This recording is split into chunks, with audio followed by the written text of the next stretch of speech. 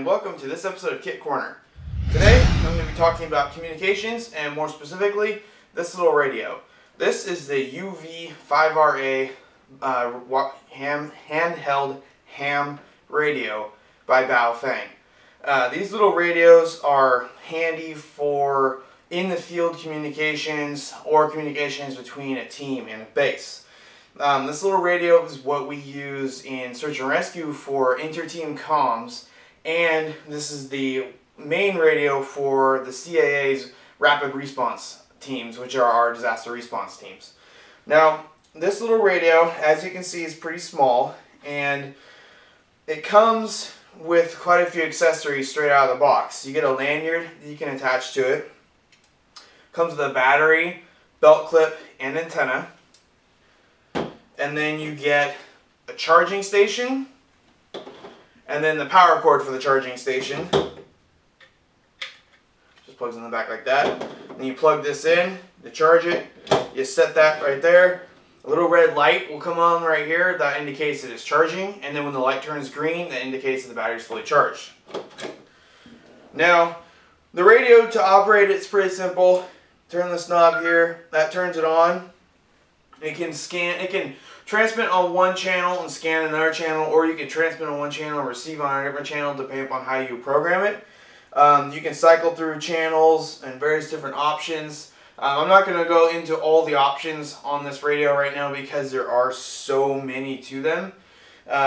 Depending upon how you have the radio configured, there's tons of different things you can do with them.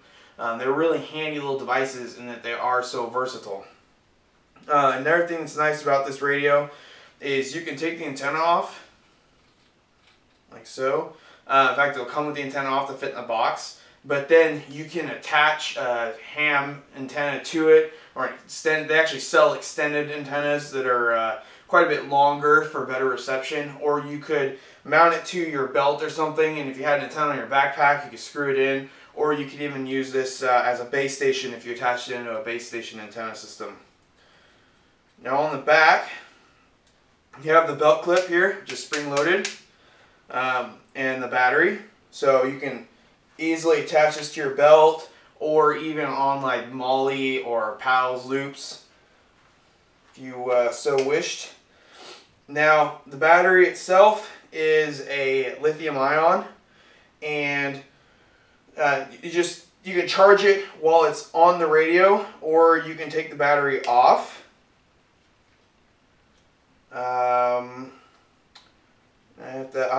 Battery releases up here.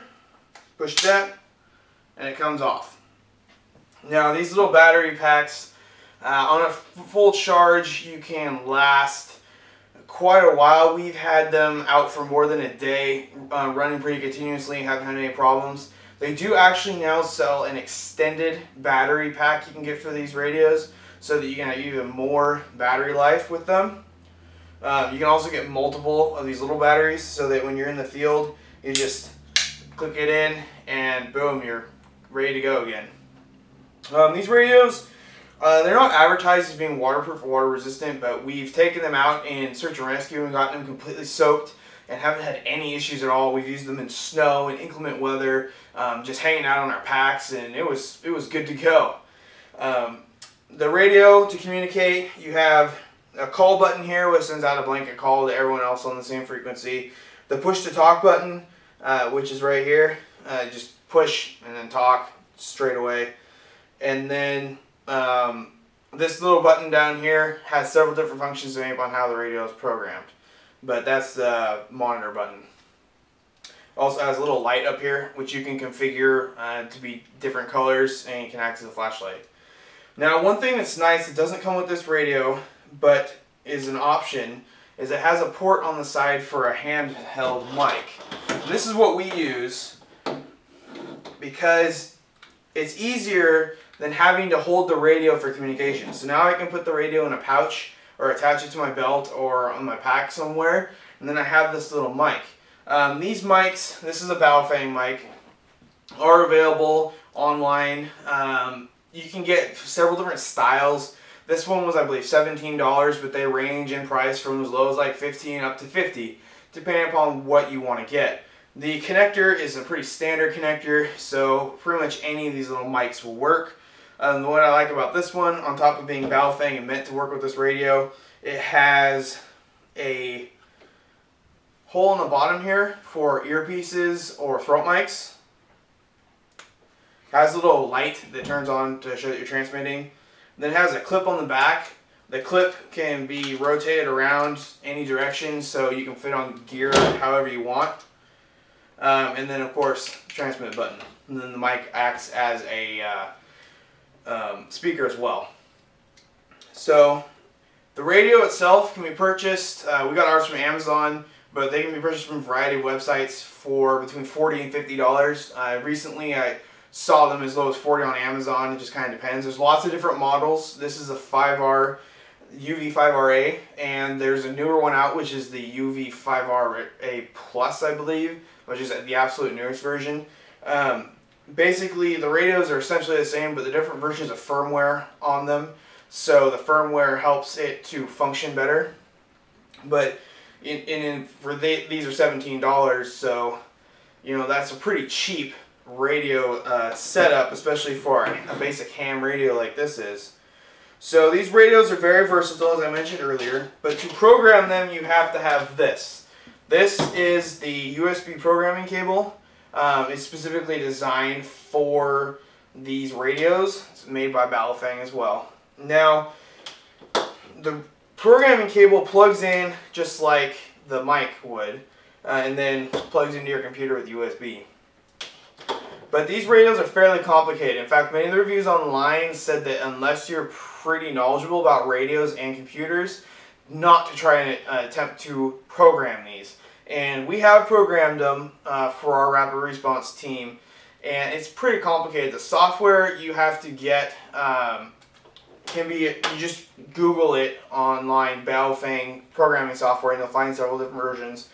And you download the software, and you have to get a driver for the cable as well, which comes on a disc. Usually the disc comes with the cable, and then you have to go through a series of stages for the computer to be able to talk to the radio. But then once you have the software installed and it's all ready to go, then downloading the programs themselves is pretty straightforward. But the software we chose to go with was Chirp. There's another big one out there, but I don't remember the name of it.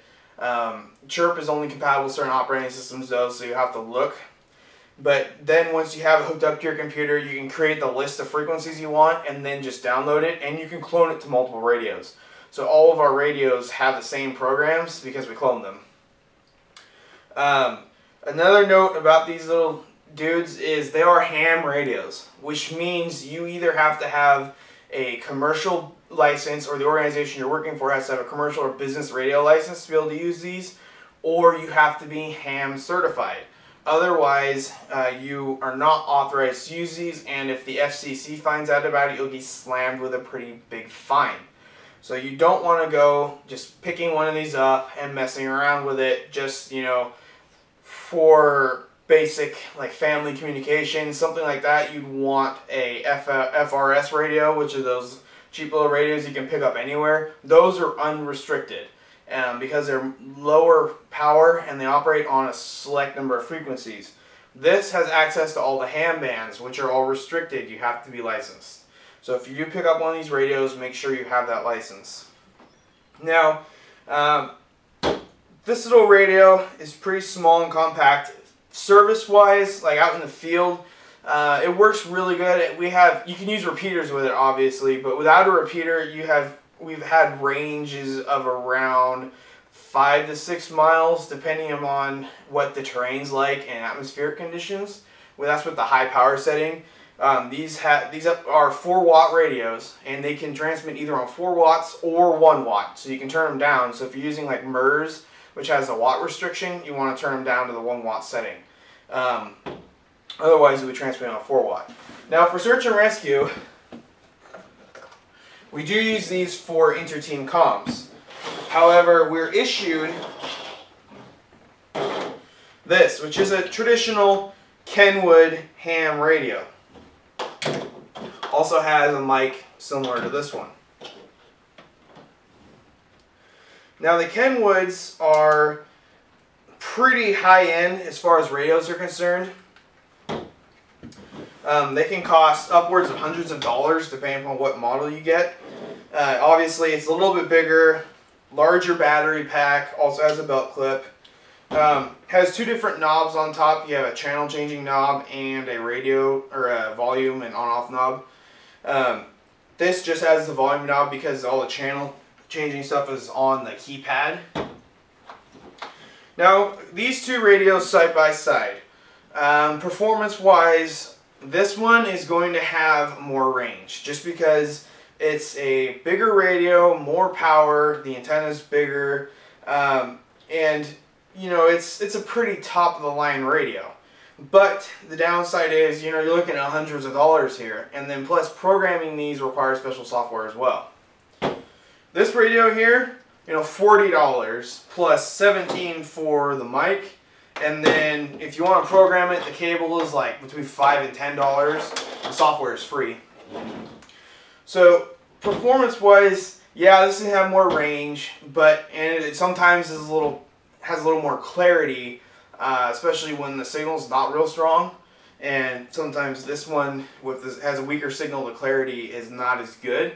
But really, the differences are fairly negligible, especially with the huge price gap between the two radios.